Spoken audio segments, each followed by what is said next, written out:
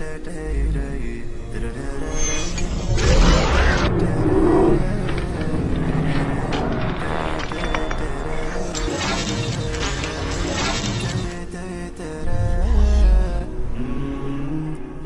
young orphan boy, and he had a meadow that was left to him, and he wanted to build a wall around his meadow.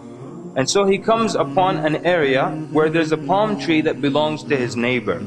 So in order to build around that palm tree, his wall would not become straight, and therefore it would become weak. So he asked his neighbor to give the palm tree to him so he can include it in his territory and build a wall around it. So his neighbor refused. So he tells him, you have many other palm trees, and this one won't hurt you, so just give it to me so my wall can be straight. And the man refused. And so the young boy, he goes and he complains to the Prophet ﷺ. And Nabi ﷺ brings the man and the boy together. And he tells him, give the palm tree to your brother. And so the man refused.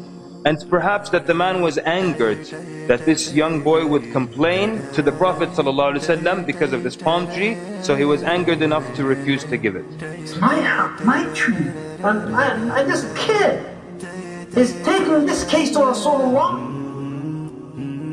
So when the man said, La ya Rasulullah, I'm not giving it to him, tears came from the eyes of that yatim. SubhanAllah, there's no father to speak for him. His father died.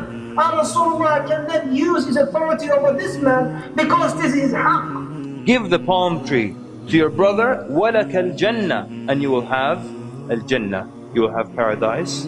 He said, I don't want it. He was so mad, he said, I don't want it. And he got up. And so the Prophet ﷺ remained quiet. Because how else can you entice someone when they refuse paradise? What else can you say greater than that? So from the people that were at that gathering was the great companion Abu Dahdah radiallahu anhu. He came close to Rasulullah and said, Ya Rasulullah, if I purchase that tree back, can I get the same offer? Rasulullah sallallahu alayhi wa sallam gave him the approval. Yes. He had a meadow that belonged to him in Medina that everybody knew. And it had 500 palm trees and a well and a house built in it. This was the meadow and the only possession of Abu Dahdah radiallahu anhu. But when he saw the equation in front of him and he saw that the end result was al-Jannah, so he says to the man who owns the palm tree, he says, do you know about my meadow? And the man's answer, he says, is there anyone in Medina who doesn't know your meadow? Meaning it was that popular and it was that great. He tells him, will you exchange this one palm tree of yours for my entire meadow? It is yours for that tree. Abu Dahdah was like, are you out of your mind? You know, are you intoxicated? What's wrong with you? He asked the people, be a witness. And the man accepted in front of the Prophet ﷺ. And immediately Abu Dahdah tells the young boy that he can keep the palm tree. Then he turns immediately to the Prophet ﷺ and he says, O Prophet of Allah, is there a palm tree in paradise for me right now in Al-Jannah? Is there a palm tree for me right now? It's so close for him. And Nabi sallallahu alayhi wa sallam said, كم من عذق رداح في الجنة لأبي الدحداح كم من عذق رداح في الجنة لأبي الدحداح. And Nabi sallallahu alayhi wa sallam is saying, how many of the idq, which is the part of the palm tree that bears the fruit itself, how many of these full parts are right now in Al-Jannah for Abu Dahdah? The narrator says the Prophet ﷺ didn't repeat it once, he didn't repeat it twice, he kept repeating it until Abu Dahdah got up and left that gathering. And then he goes where his wife and his children are, and he calls her. قال يا أم الدحداح. Outside, he did not even go in. He says, يا أم الدحداح. And she says, لبيك. He says, come out of the meadow. She says, come out of the meadow. Why is that? He says, I have sold it for a palm tree in paradise.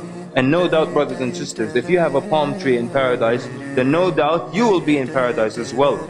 So when he tells her that, what does she say? Does she complain about where they're going to live? Does she complain about the provision or the money that they have lost? Does she even ask for the details of which palm tree and how did you exchange 500 for one? she says, Allahu Akbar, Rabih al-bay'u ya Abu Dahdah. She said, Allahu Akbar, what a prosperous sale, ya Abu Dahdah. And then she began to take the children out of the meadow.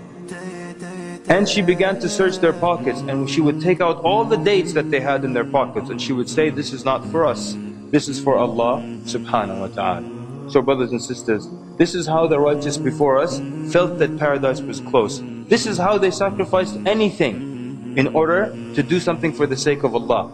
But Abu Dahdah radiallahu anhu was not satisfied with the thing that he gave. In the Battle of Uhud, when Rasulullah sallallahu alayhi wa sallam was injured, when Utbah bin Abi Waqqas threw a rock on the face of Rasulullah sallallahu alayhi wa sallam, broke his tooth, cut his lip open on the right side, and then Abdullah bin Qami'ah, he came from behind and Rasulullah is injured from that rock on his face, and he hit him so on his shoulder. And then Abdullah bin Shihab al-Zuhri, he hit the head of Rasulullah and his head was open and the blood was gushing from the head of Rasulullah sallallahu alayhi wa sallam. Every time Rasulullah could not get up, could not stand up. And every time that an army approached, Rasulullah would say to them, who is my neighbor in Jannah? And stop his speech. Until all of them were killed. Rasulullah sallallahu alayhi wa sallam, after the battle was over, and he started turning and searching for the people who were killed. And who